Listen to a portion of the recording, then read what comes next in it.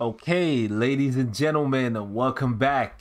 And as you can see, we have the 1026 patch note details before us. This will be dropping later tonight at about 11 p.m. There will be no maintenance, so we don't have to worry about the game going down.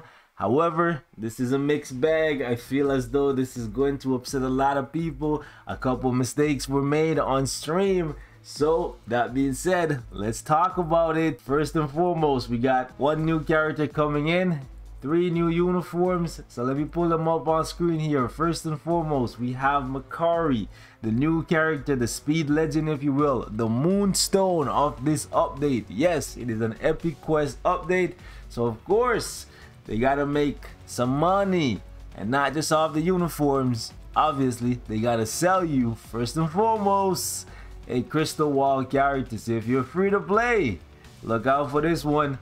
Be wise, don't just jump in and start spending crystals all willy-nilly, because even though only 3 characters are getting upgrades in this update if you will, that's 10,000 crystals. MAKKARi by herself is going to be costing over 7,000 crystals.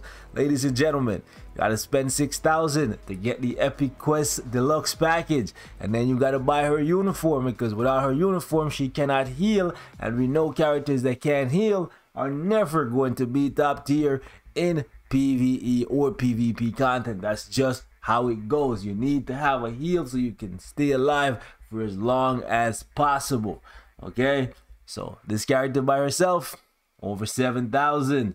Hey man, it is what it is. Let's talk about it. So she's a speed female alien superhero. Ah boy, leadership useless, typical for speed characters. Passive, it's good and bad. We got 30% ignore defense here. That's basically a joke, but we got 30% ignore dodge. That's nice for null and other types of content, so that's pretty cool.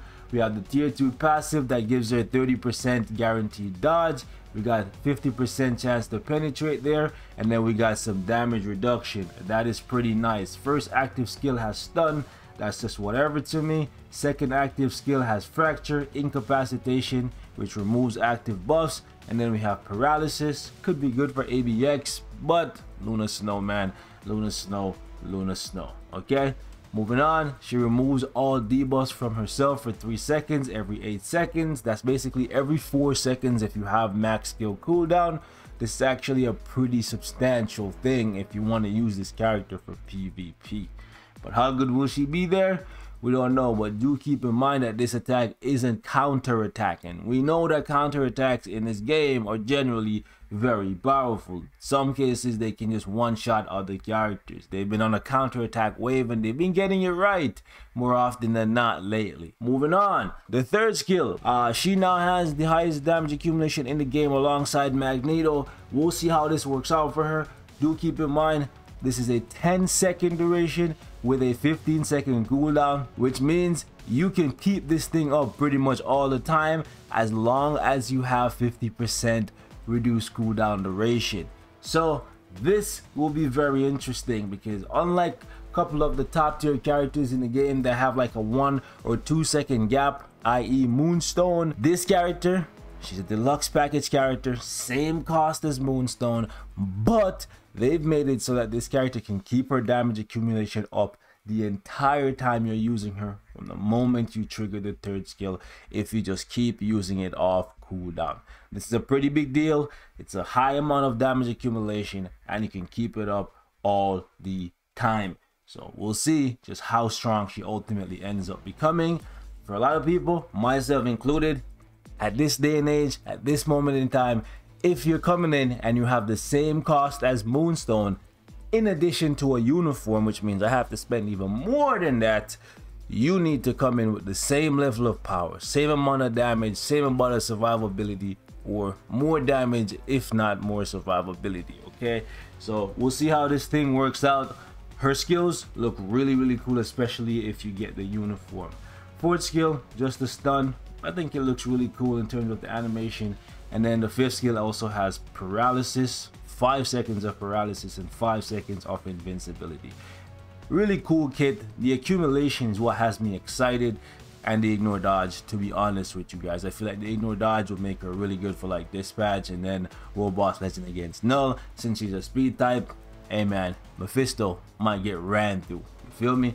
So this is what her uniform looks like. This is what's being changed for her. She gets 30% max HP recovery, and this is being applied every time she uses her third skill. And they left a note here that says the damage has been decreased compared to the modern skill. So basically, when you have the uniform, the third skill is gonna do less damage but more hits and increase the overall damage that way. Kind of stupid if you ask me. I'm not too sure why you would decrease the damage and then increase the amount of hits so you can get the damage that way. Because let's say the boss, I don't know, jumps into an iframe or whatnot, having more hits doesn't mean anything if the hits don't connect. You feel me? So I'd rather get the same amount of damage we had before plus the additional hit. Kind of seems stupid to me. And they're changing the first active skill by changing it from a 3-second stun to a 2-second stun. Let me see, 75% of physical attack and 178 for the physical damage. Did they lower the amount of damage as well? What the heck is wrong with these guys, bro? Like, this is actually crazy. So with her uniform, they made her first active skill weaker. You guys see that? It's 75% of physical attack, and then the additional damage is 178%, or just 178, versus here it's 75% of physical attack and then 1067. Like, that's just silly to me. Cooldown time is the same, but they lowered the stun duration. Stun is pretty much like Shadowland only at this point, but okay, we'll see ultimately how this character turns out. Next up is actually going to be Cersei, everybody's free-to-play queen. So first things first, they're increasing the character's recovery rate by 30%, which overall increases the amount of HP you can recover when you heal. So it's not totally useless. However, I would have preferred 30% more max HP here versus 30% recovery rate, because 30% more max HP would mean a lot more than just 30% recovery rate.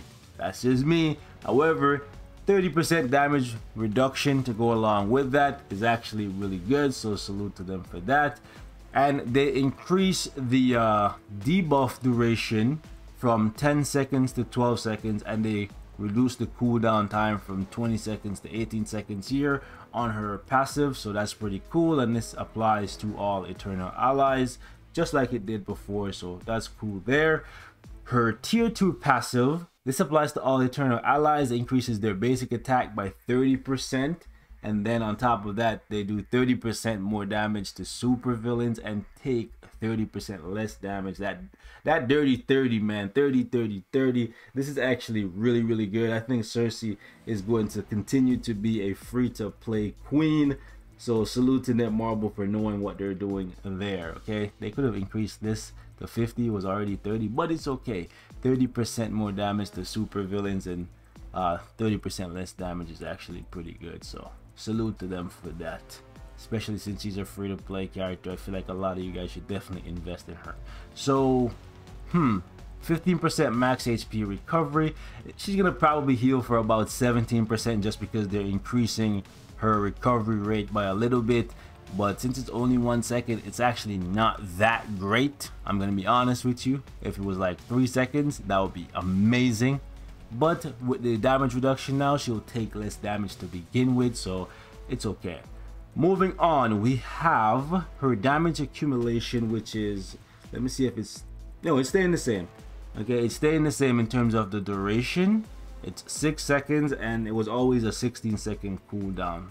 So the only thing they did right here was just add, I believe, paralysis and the heal to it, and they took away the stun that was already there. But it's okay. I'd rather have paralysis that ignores immunity than stun that cannot stun world bosses. Because on my free-to-play account, I might not be able to transcend Cersei right away, so it's okay to have the paralysis and lose the stun. Okay, let's see what else we got here. So the skill effect are the same as the modern, but the skill range and the hit count has been increased. She still has the charm, and she still has 4 seconds of invincibility. Okay, that's perfectly fine. They didn't change too much with Cersei with this uniform.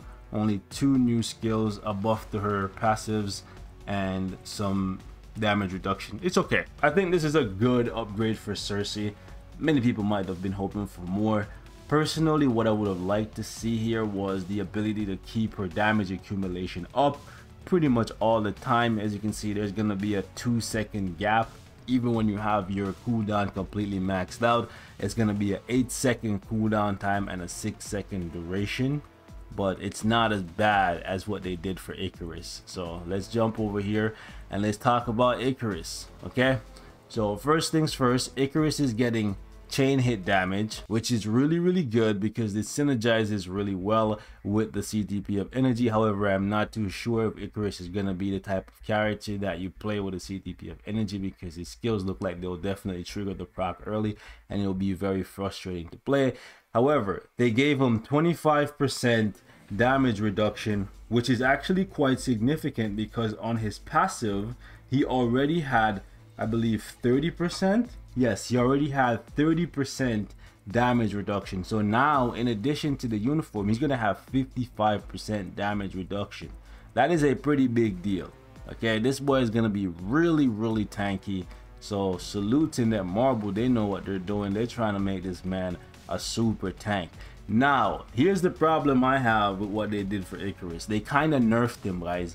I don't know what they were thinking here, but basically they increased the stun time from 2 seconds to 3 seconds. They did the same thing for the silence. They added paralysis here for 3 seconds. That's fine. But my problem with iKARiS right now, guys, is the fact that even though the immunity is staying the same, it's lasting for 5 seconds. I wanted this skill to have a 15-second cooldown time or lower, but instead they decided to keep the cooldown time the same, which means when you cut this in half by having your skill cooldown completely maxed out, it's going to be 9 seconds. And before, the damage accumulation for iKARiS lasted for 7 seconds, which means there's going to be a 3-second window where you have no damage accumulation, whereas before there was only a 2-second window.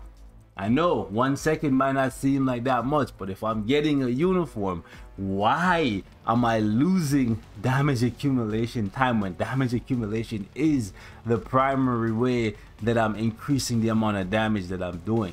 Maybe the skills hit harder, so they had to like balance him out by giving him less damage accumulation. But looking at what's her face here, MAKKARi, right, and the fact that she has a higher amount of damage accumulation than iKARiS, and she can keep it up indefinitely for 10 seconds with a 7.5-second cooldown, why on earth is the boss, the leader, the main man, the head honcho, why the heck does he only have 6 seconds of damage accumulation with an 18-second cooldown? Why does he have even less than he had before? In case you guys don't know what I'm talking about, in game right now, base form, you can see right here, it's still 0.6% on the damage accumulation, but it lasts for 7 seconds and it's an 18-second cooldown.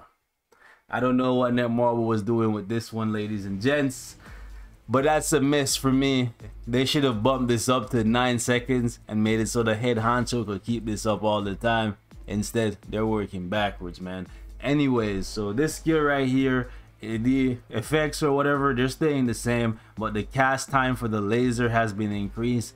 It always had the ability to ignore iframe and move with the D-pad, so that's cool. However, I was kind of hoping that they would change his 5th skill to make it so you could insta cancel it. In case you don't know what I'm talking about, I'll just hop in the preview menu right here, and iKARIS's rotation is gonna be something like this. It's gonna be like 3 to get the accumulation up, right? You would probably want to cancel faster, but to be honest, if you're using him with a regular proc, even if you cancel it faster, it's still gonna be a problem. But you want to go something like 3 and then 5, but you have to roar and let those things start flying away before you can jump into 4, because if you go 3, 5 and then go 4, you can notice the dragon rush is not happening. And you want to get that dragon rush, because if you let him start flying around, you can jump into another skill and you will see that the dragon rush is still happening, right? So that's extra damage you're missing out on if you just go 3, 5, 4.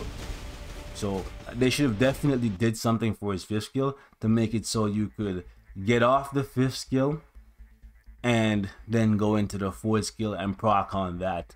But it looks like you're gonna want to play him with a CTP of Rage, and since the Rage cannot be reforged at this point, it's really struggling to keep up with the energy and the judgment in World Boss Legend.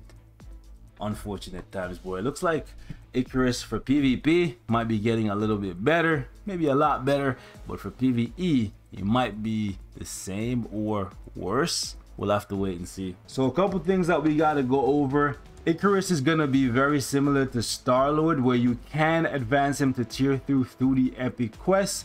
However, similar to Star-Lord, I believe you're going to have to finish his gears yourself, okay? Not sure if you guys know what I'm talking about, but when you finish Star-Lord, he's not really finished. You get the tier 3 skill, you get the tier 3 rank, so you can start using him in World Boss Legend, but his gears are still at 20, and then you have the responsibility of getting those gears to 25.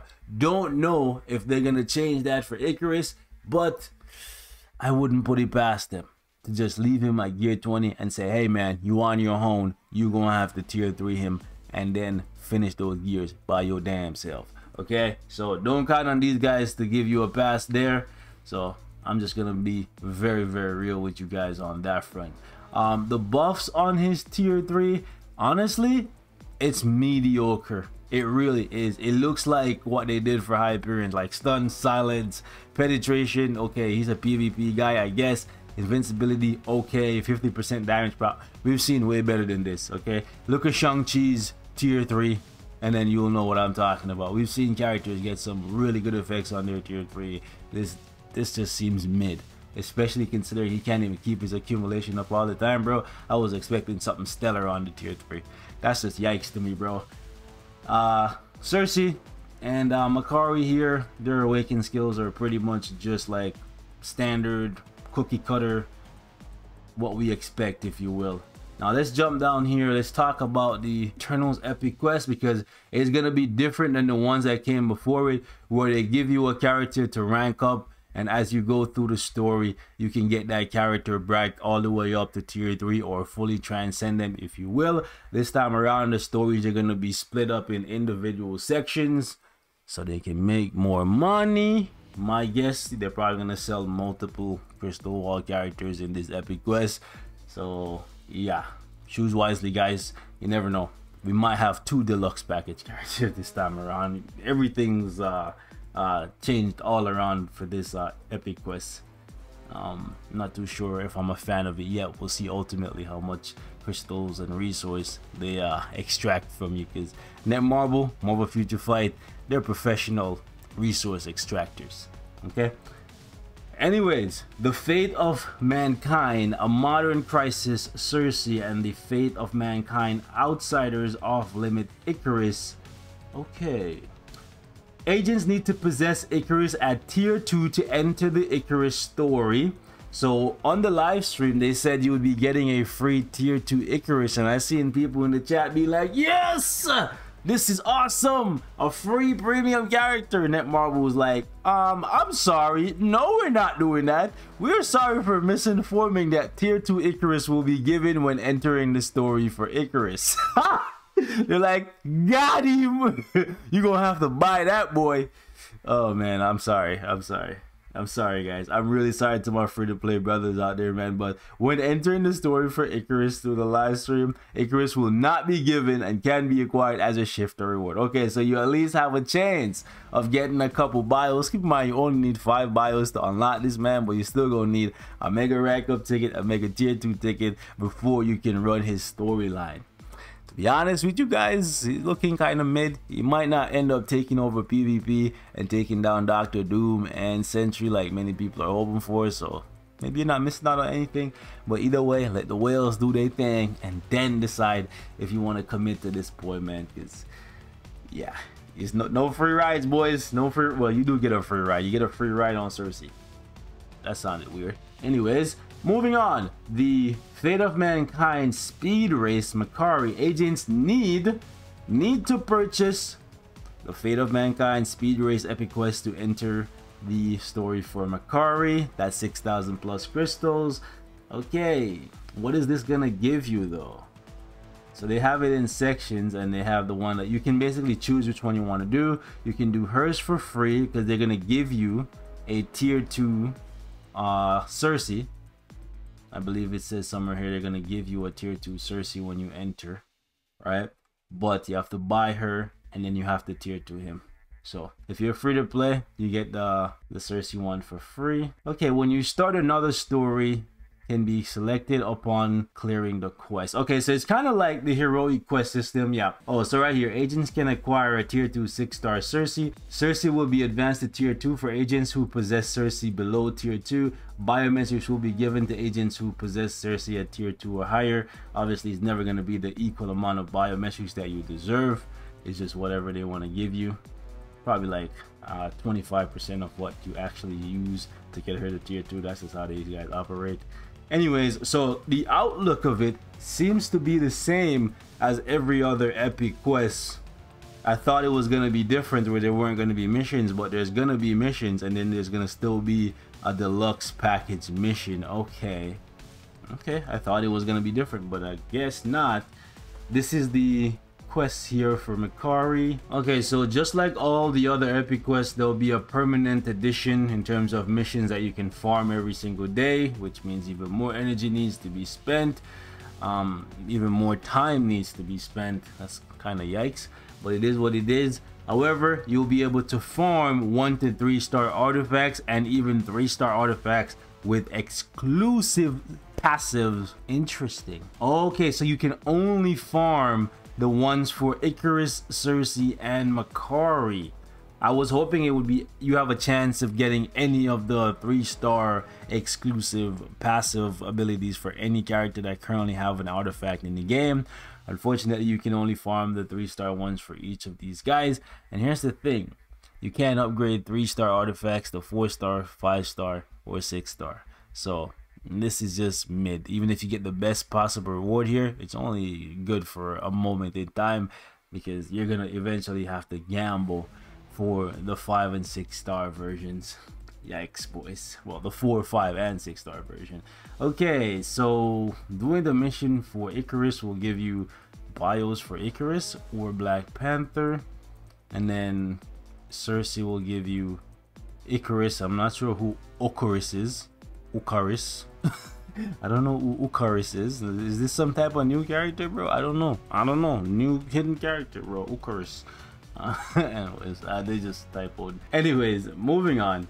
This right here kind of tells me that whenever we get the new batch of Eternals, we might see another deluxe package where they add in more opportunities to farm exclusive passives for those characters' artifacts. So that's why I'm saying choose very wisely in regards to whether or not you buy this character, because this might not be the only character that you have to pay crystals or money for in this epic quest.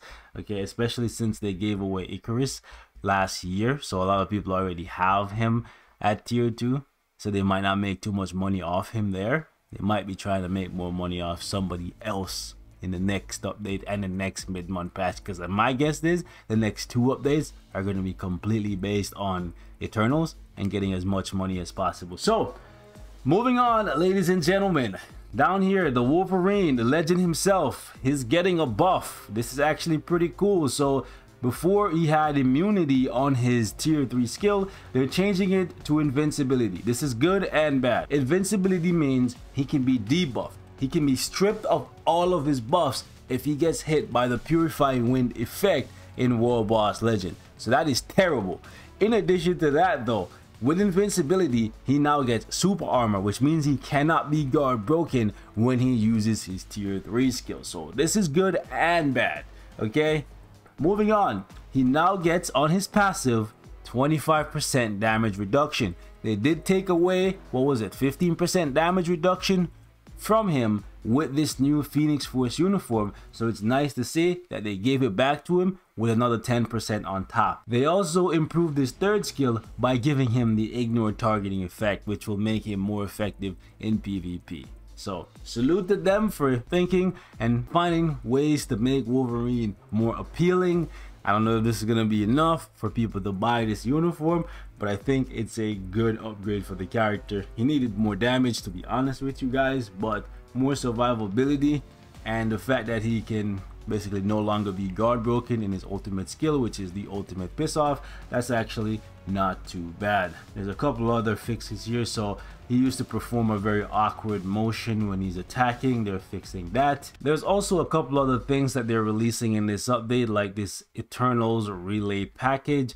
I personally won't be getting it, but that's just me. It's not the worst price in the world for what you're getting, but I personally just don't need any of these. The next thing is this right here, the MAKKARi speed chest. I won't be getting this just because I've seen and been burned too many times before. I already know what it's like to use all of your 6-star cards, trying to reroll cards and just getting like shafted. So I've basically stopped buying these, even though at one point I would always say that this is worth it. And since there's no biometrics for free-to-play characters in this chest, it's not the worst thing in the world. But I remember spending 200 mythic cards trying to reroll one card and ending up with a worse version of that card. So for me, these are dead in the wind. I'm never buying them again. Moving on, right here we have a couple new events that are coming in. So as you can see, with Halloween, there's going to be a Halloween stage where you can farm tokens and you have a chance of getting all the CTPs in the game. That's cool. It's just a chance though, so don't expect anything from it. There's also going to be a uniform discount for 40%, but do keep in mind that Black Friday is coming up, so it's going to be a 50% discount in like 4 weeks time, so look out for that. There's going to be, what is this, some missions. When you rank up these characters, you're going to get some free stuff, so that's pretty cool. And then there's a uniform upgrade mission as well. Down here, they're deciding to give away 2x biometrics for Cersei and Black Panther. Not too sure why Black Panther, but it is what it is. And then they're going to give away some Black Antimatter, some Chaos Norm Stones. And then we're going to have a character ranking event for Cersei and MAKKARi. MAKKARi is going to be a crystal reward. And then Cersei is just going to be advancement materials. And I guess next week they're going to do one for iKARiS. Probably for crystals as well, since he's a paywall character technically. So ladies and gents, we're gonna wrap it up right here. Thank you guys so much for watching. Leave me your thoughts on the overall patch, which will be coming tonight. I will be streaming when this patch goes live, maybe an hour or two after it goes live, so you guys can see how the epic quest looks, and you can decide ultimately which one of these characters you want to work on. But like I said, be careful, because that's going to be 10,000 crystals you need to spend, and we don't know who else is coming and how soon they're coming. Let you guys, peace.